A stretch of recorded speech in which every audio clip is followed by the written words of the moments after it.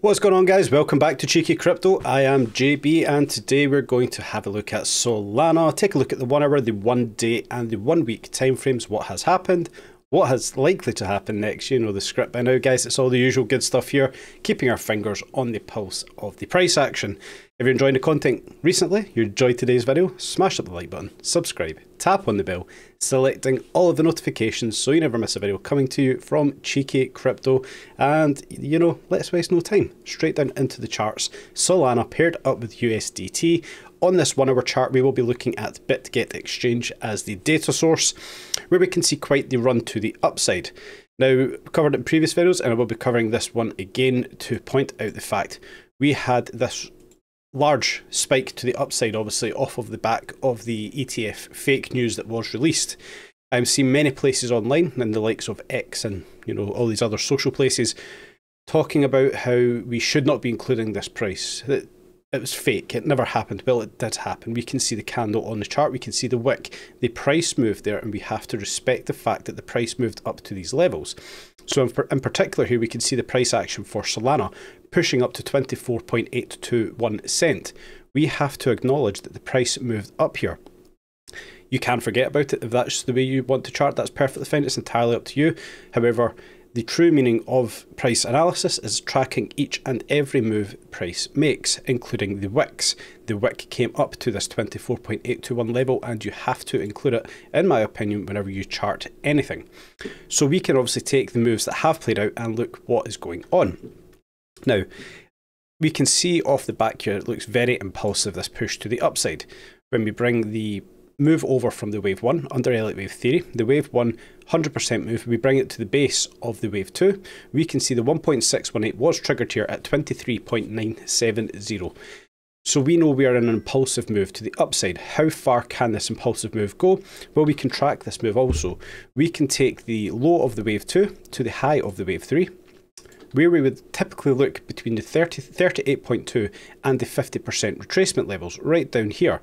And we can see on this candle, 16th of October, 3 PM UTC +1, we can see the price coming down to 22.909, just lower than the 0.5 retracement level. Totally fine. So we have seen the clear move down in the wave 4.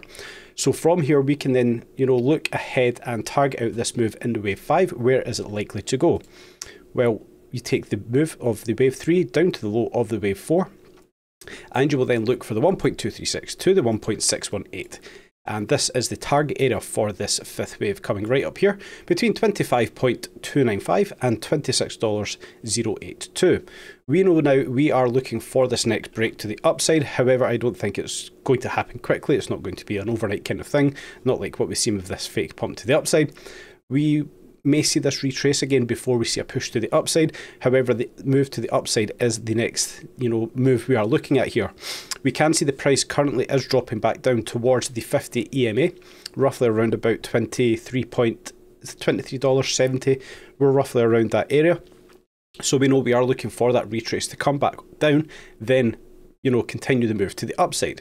When we look at this through the lens of smart money concepts, we have a weak high on the charts. For some reason, it's very dull on today's chart. I will have to address that after here. We have a weak high. We are trading well above equilibrium, and we have obviously seen a bullish change of character. The price action for Solana is, under smart money concept, now bullish, looking for continuation to the upside for the price action. So this tells us overall, guys, that we are looking for a push to the upside. However, I do think we could be looking for a squeeze back to the downside before we do continue up. This would obviously, how best to articulate this? This would go against the narrative of many online. Everybody wants to see the prices go to the moon. We're in a bull market. This is the worst bull market if this is a bull market. Let me, you know, put that out there bluntly. If this is a bull market, I don't want to be involved here. This is a bear market. These are pumps in a bear market. Totally expected, and it's perfectly fine. So we know we have this wave 4 move completed here. We never crossed the wave 1 high, coming at 22.291. The wave 4 coming down here to 22.909. So we are looking for this move to the upside. And what do we see playing out? Well, we have the first impulsive move to the upside here, coming up to as high as 24.56 cent. Now we could look at this as the wave 1. We are still in the wave 2, and I do think we are still going to come back down. we could potentially have this wave 3, 4 and 5, bringing us a little bit higher up here. But overall, I do think we will be looking for a pump to 25.295 to 26.082 here on the 1 hour chart. From there, I will obviously expect a bit of a retracement, but we have to see the prices go up there first. And as we said before, we are trading above the 50 EMA. We are trading above the 200 EMA, both bullish signs. We can see the stochastics are resetting very quickly here. The 1 hour looking for a move to the upside. We'll quickly jump up to the 4 hour, and we can see the 4 hour stochastic is moving down very quickly with little to no price action. So this tells us there's a lack of momentum to push the price down. Whereas previously we've seen this large push to the upside with, you know, reasonable price action. We then had a small move to the downside, and obviously we had the large push to the upside here, giving us that wick off of the ETF news. So we know the price action moving up is moving up very well with the stochastic RSI, but moving down very poorly with the stochastic RSI. You don't have to follow these don't have to be hard and fast rules, but we have to acknowledge, you know, we see similarities going on here. Don't trade your using solely the stochastic. It just basically tells you the momentum behind the moves that are playing out. But overall, we can expect a bit of a pullback to come. Then we will be looking for this push up on the, you know, the 1 hour, the 4 hour kind of time frames to $25 to $26. When we jump up a chart here, we'll have a look at the 1 day chart. We'll move over to Binance for the data source here. We can track that we are still overall in a very bearish structure for Solana on the daily here. When we look at smart money concepts, we do have the the bearish continuation of the structure. It's highlighted here, the BOS breakoff structure, but it should be titled the CTS, the continuation of the structure. This was also further confirmed over here most recently in June 2023. But when we move back up the charts, we can see this change of character coming all the way back here on the 8th of May 2022. So smart money concepts tells us we are still bearish. We have never changed to a bullish structure since we've seen the bearish change. We would have to, in my opinion, see the price push up higher than $48.38 on the Binance daily chart here for the smart money concept structure to change bullish. But we can also take note of a few things here on smart money concepts, telling us over here we do still have a weak high and we have a strong low. So smart money concepts has a bit of confidence here. It is not expecting this low of $12.80 to be broken. It is expecting a further push to the upside. But we have to take that, you know, as it is on the charts. When we see the price move further down towards the strong low, we would obviously then expect that to be changed out here. What else we can take note of, the 50 EMA and the 200 EMA here on the daily charts are very close together. We are trading above both 50 and 200 EMAs, and the 50 EMA is very close to crossing higher than the 200 EMA.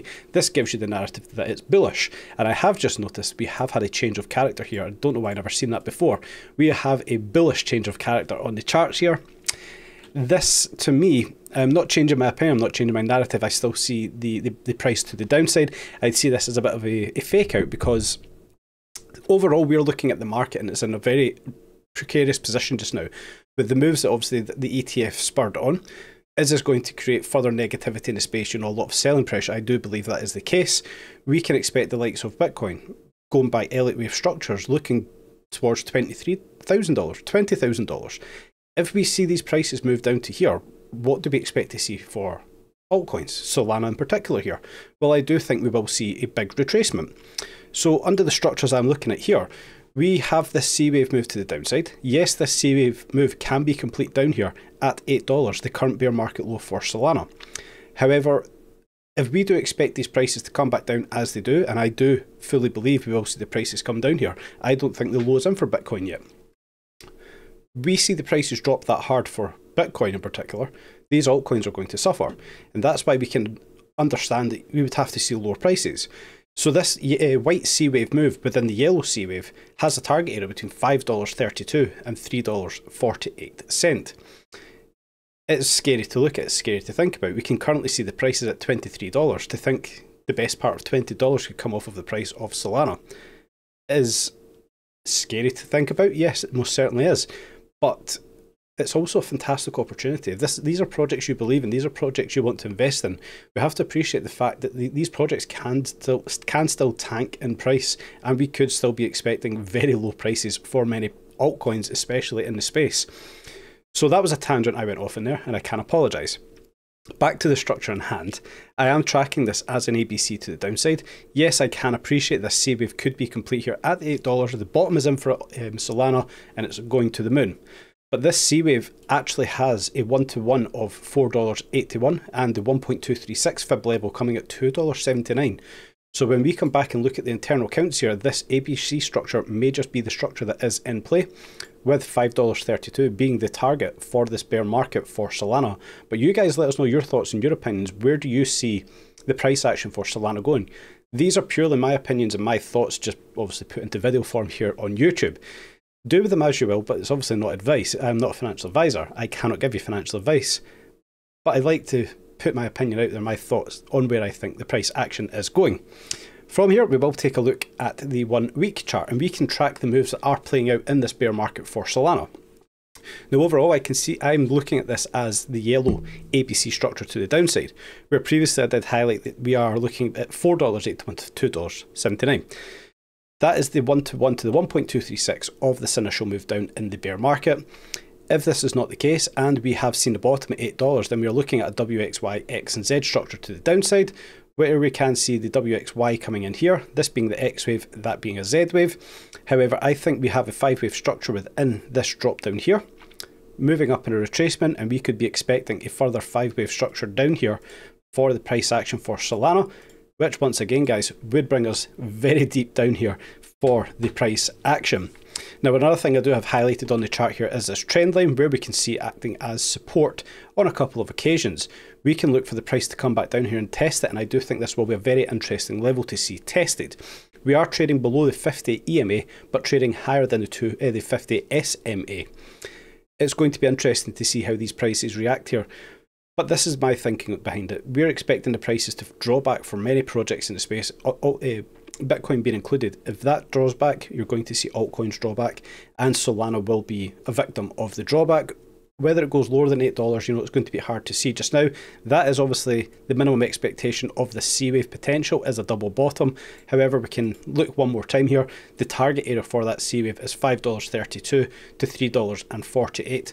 And the bigger C-wave target area is between $4.81 and $2.89, where we can see a heavy overlap here between the $4.81 high level of this yellow C-wave and $3.48, the lower level of the white C-wave. So we may have a very interesting area right here for Solana for the bear market.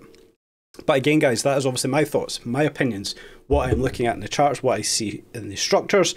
But you let us know what you think. Where are you targeting Solana to go in this bear market, and where are you targeting it to go in the bull run?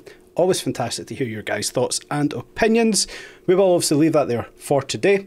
If you are going to trade, please do trade safely. Have a nice tight stop loss, make some great gains, stay safe in the space, and until next time, guys, have a very nice day.